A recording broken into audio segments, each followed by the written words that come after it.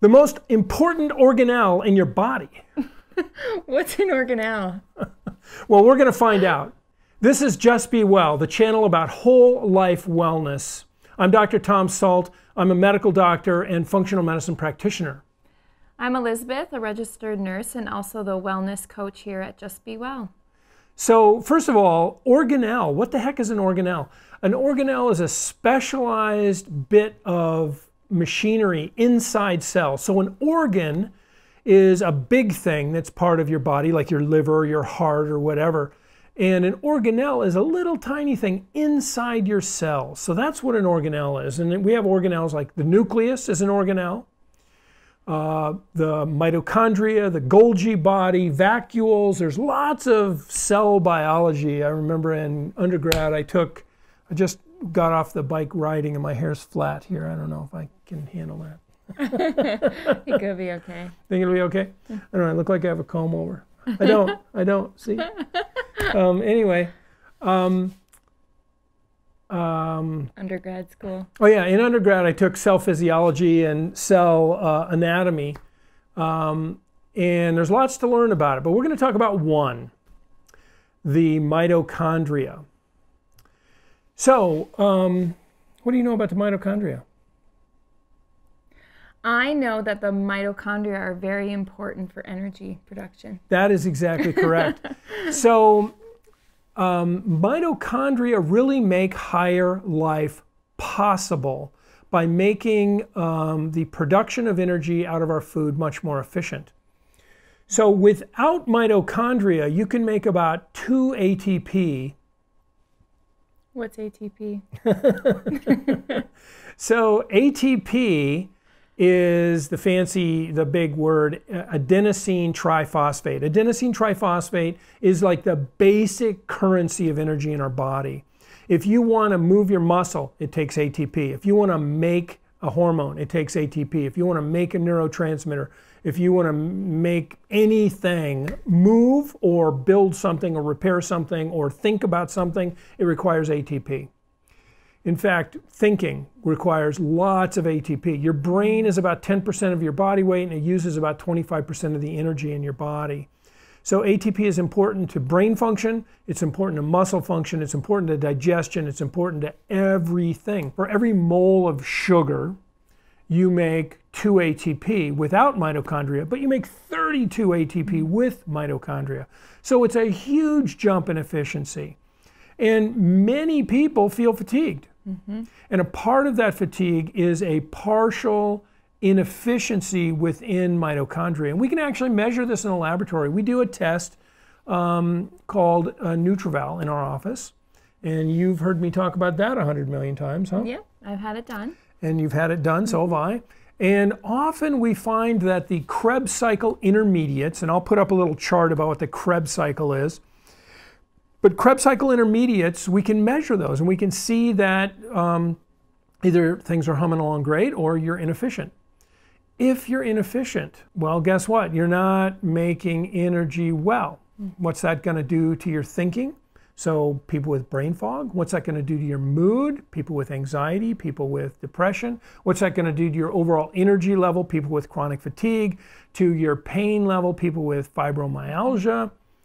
It's going to cause problems in all of those areas. So how do we think about these mitochondria and what can we do about them? Well, it's not just the mitochondria. There's something else even weirder called the electron transport chain. And what happens is the mitochondria are about making something called high energy intermediates. So mostly it's FADH and NADH. Those are, again, just little biochemical things. And they enter the electron transport chain. They donate an electron. And it is through the electron transport chain that you actually make these ATP. Now, interestingly enough, things that you've heard of are used by the electron transport chain to make this happen. Things like coenzyme Q10. So coenzyme Q10 is known as an important antioxidant, but it also is part of complex 1 of the electron transport chain and helps you make ATP.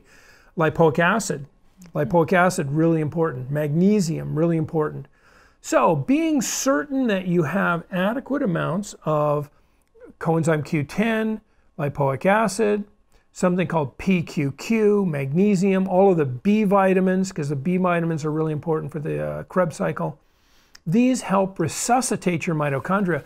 And interestingly enough, this stuff called PQQ even appears to help you regenerate and make more mitochondria.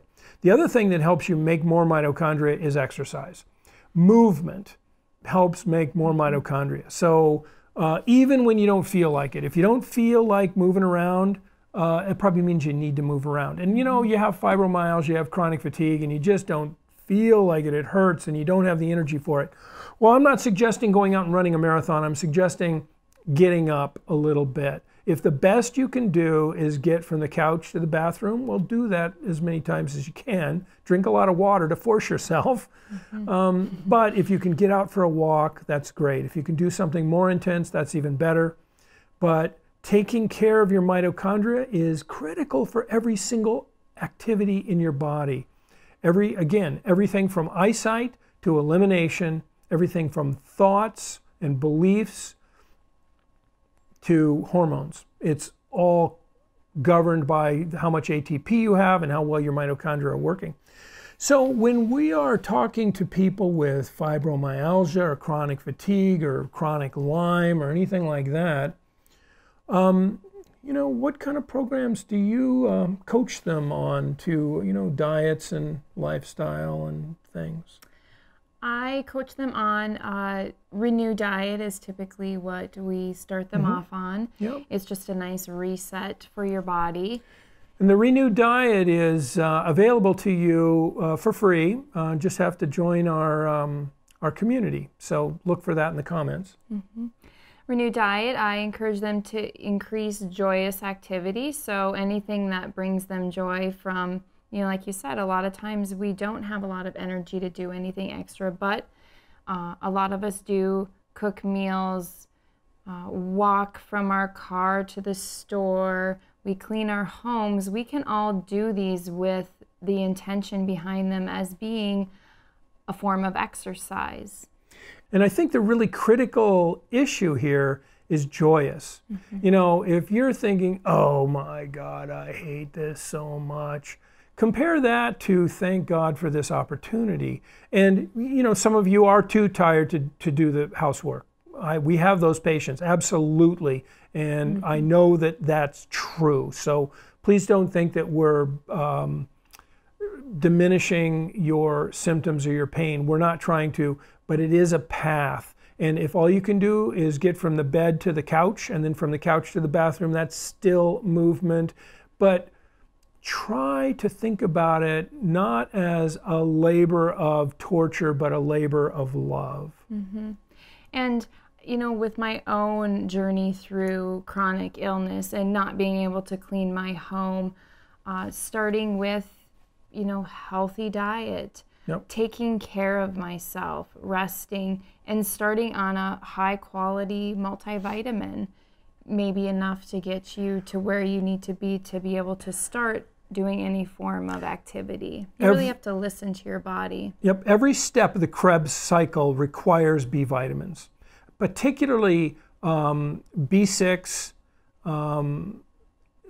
magnesium are really critical, but the other Bs and the other vitamins and minerals are critical as well for the various steps.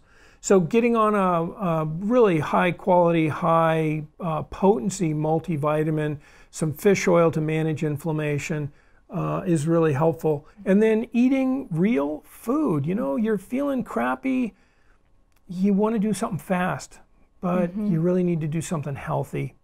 You know, now is not the time to skimp on, if it takes you all day to chop a pepper, you know, a sweet pepper, well, yeah, you need to take all day to do it because you got to eat the rainbow. Eating the rainbow means you're getting a wide variety of phytonutrients, which are going to help resuscitate your mitochondria.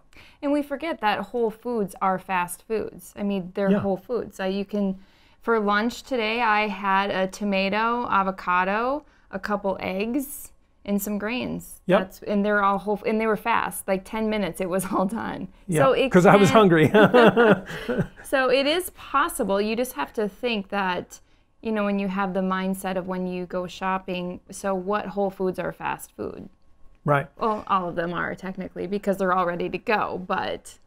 Yeah, you know, I think that's a really important thing to think about. And don't let perfection be the enemy of good enough. A bag of frozen vegetables, you know, stir fries up really quickly.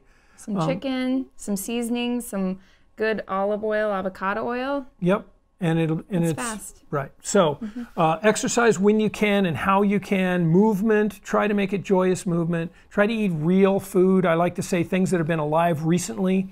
And, you know, the degradation process kind of slows dramatically when you freeze something. So fresh is best, frozen is probably next best, canned is down the list quite a ways. But fresh or frozen foods, and, you know, you just have to figure out how to get it done. It's really, really important. You're not going to get better on ding-dongs and ho-hos. Small steps. Small steps. You know, don't think you have to do it all tomorrow. You have to be there tomorrow. Do one snack at a time, one meal at a time, one day at a time. Yeah. Unfortunately, people with really serious chronic illness, they often have lost their social network. But if you can revitalize your social network, if you can get people to come to your house, or if you can go to their house and you can prepare meals together, it's an opportunity to rekindle those friendships. And if three friends come over and you all make a couple of meals each, you end up with 6 or 9 meals that, you know, you can just share. So you all go home with a bunch of meals, and it's good for everybody involved. It's not just them helping you. I've done that many times before. Yeah, and it's a beautiful way it's a fun evening. Yep, a fun evening of cut fingers and grated fingertips. I took the end of my finger off a couple months ago with our mandolin slicer. Just, a little extra protein and a whole lot of blood. So these things happen. Mitochondria, super important to your health. Take care of your mitochondria. Make sure you're getting, again, things that have been alive recently, so fresh or frozen, and things that somebody from the pre-industrial age would recognize as food. Get some movement. Try to create joy. The most important health marker is your social interactions and social integration. So, you know, find ways to rekindle your social network, because it's really critical. So this is Just Be Well. We're about whole life wellness, and we use functional medicine to achieve that. Bye.